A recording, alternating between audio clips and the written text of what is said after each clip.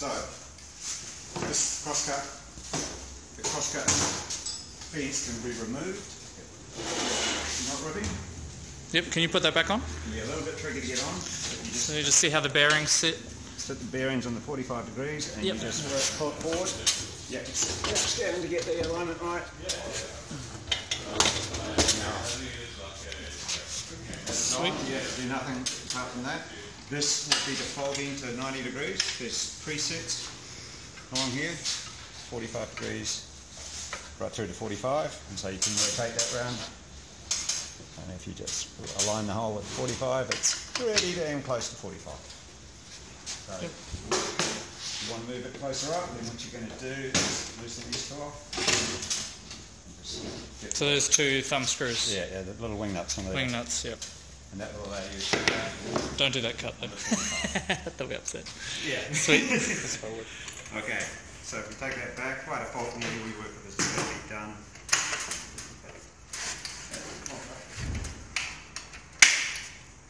Pull it back.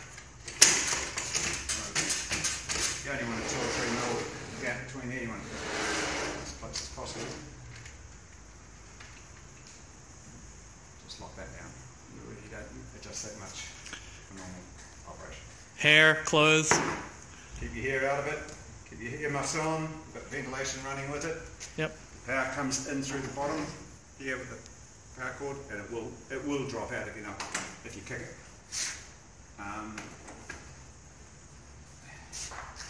And the up-down adjustment is here.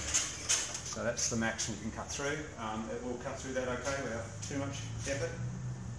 And around here at the front we have the tilt of the blade.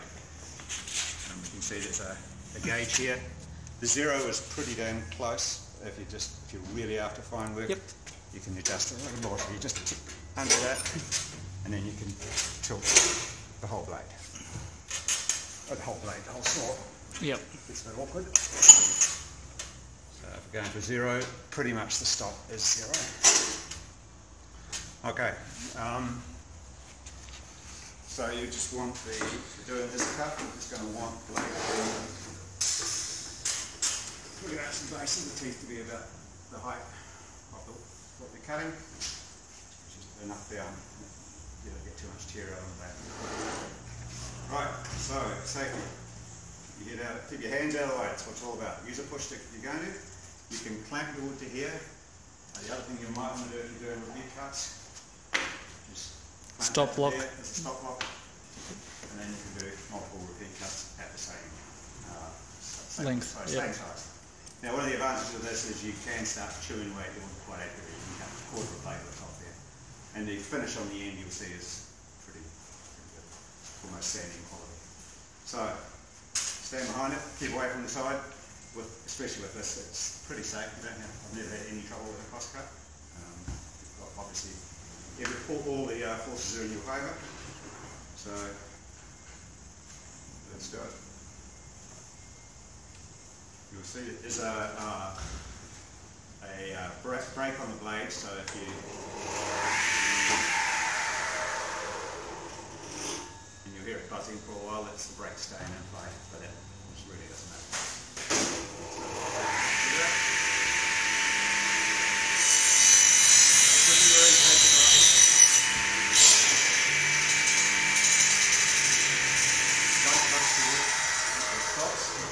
Don't even flick it out with your wood, it's out of kick back in you. And that's the cross cut. Okay, so for really smaller pieces, we use, or narrower pieces up to about 30 centimeters, we use this.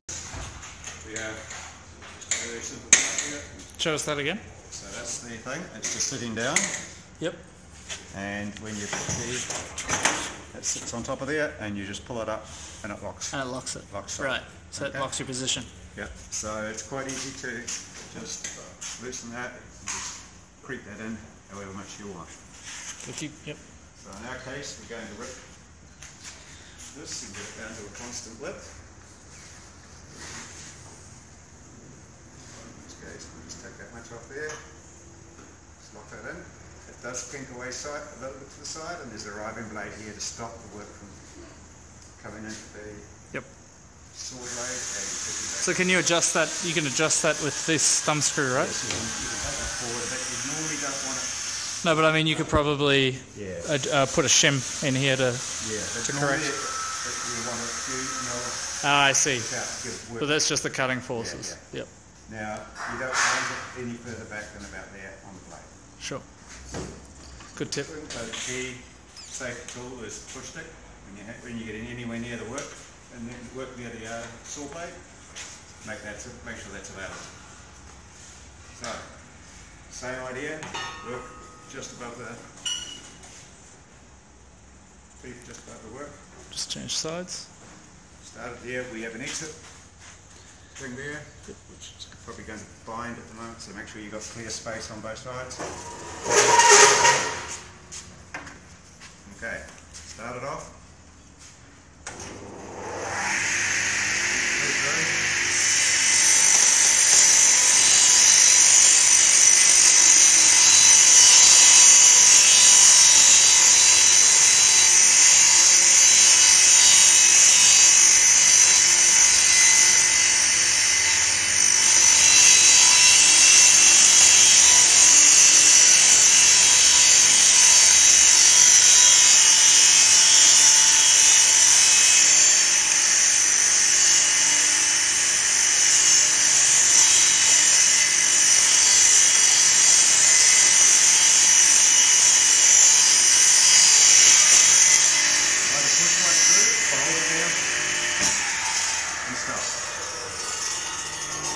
Some people do either way.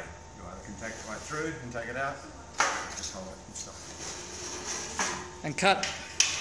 That's cutting any timber or ripping any timber up to about 30 centimetres. Yep. If you want to go bigger than that, take the rip guide off and we pull this out. Just sort of comes up, pretty easy to get out, and it pops into place. And now you can go from there right to there.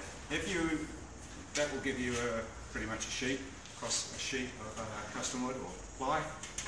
There's a little bit of that, but all that, it's as far forward as it goes, and there is another piece of metal that is sitting somewhere. Is that it there? No, the yellow piece, like this. There we go. Oh, here.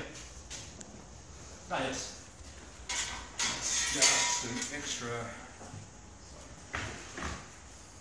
Gives you just that last coverage. Oh, I see. Yep. For that dead area between there. Sometimes you can leave it on, but other times the other bit's nice because it gives you that support for any small amount of timber. That sits in there, so it stops any, if you're cutting thin ply, that's actually nice surface to sort it on. Sweet. Okay. Awesome. And that's it. So take it down, grab hold of it, and pull that to one side, and it kinks in. Thank you. That's it. So this is the dust extractor. You can switch it off by hitting this emergency stop button, cancel that out. It's also, at the moment, it's going through a little box here that's got a relay in it, and it's got a Node MCU, so you go to this URL, this IP address on your phone, and you can switch it on and off remotely. But the important thing is that it's plumbed in, right? And that you plumb it down into the saw. So the saw's got a socket underneath, so it'll pick up all the dust.